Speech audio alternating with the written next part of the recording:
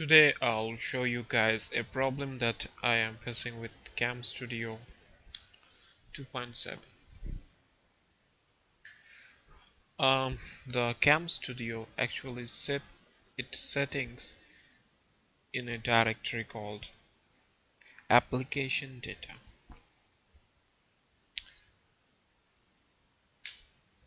Here, but as you can see, it's saving those settings files inside directly to this folder, not inside a folder like other program do, like BitTorrent save its settings and other files inside a folder under BitTorrent and IDM inside IDM folder and so on, but it's